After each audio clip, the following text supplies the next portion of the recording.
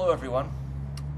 As you can see, I've harvested the dog vomit slime mold and I'm getting ready to cook it in the kitchen.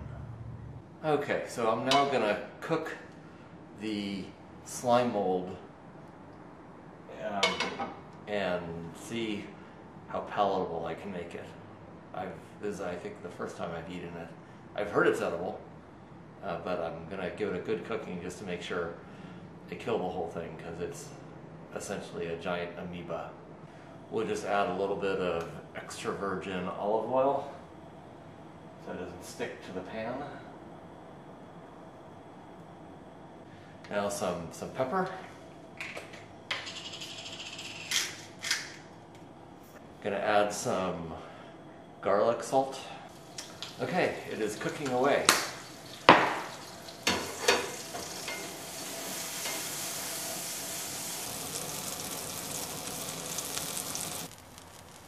It is pretty much done. Okay, I've now plated the dog vomit slime mold and we're gonna give it a try.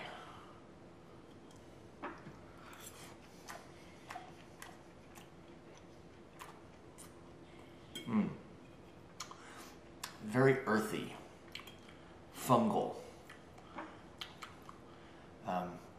Actually tastes a little bit like lawn, like grass.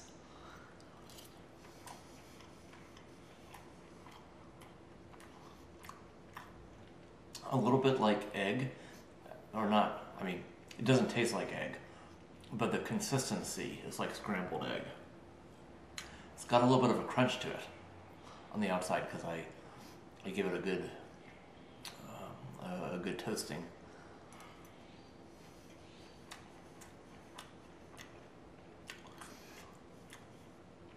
I'm not sure the cilantro really complements the grass flavor.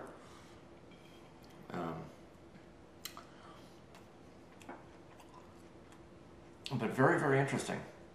I'm not sure it would be the first thing I would order on a gourmet menu, but if you've got the dog vomit slime mold growing readily, there's no reason not to eat it. It's very delicious. Of course, if it starts growing inside my intestines and kills me in a week, I will walk back that statement, but I give it a thumbs up.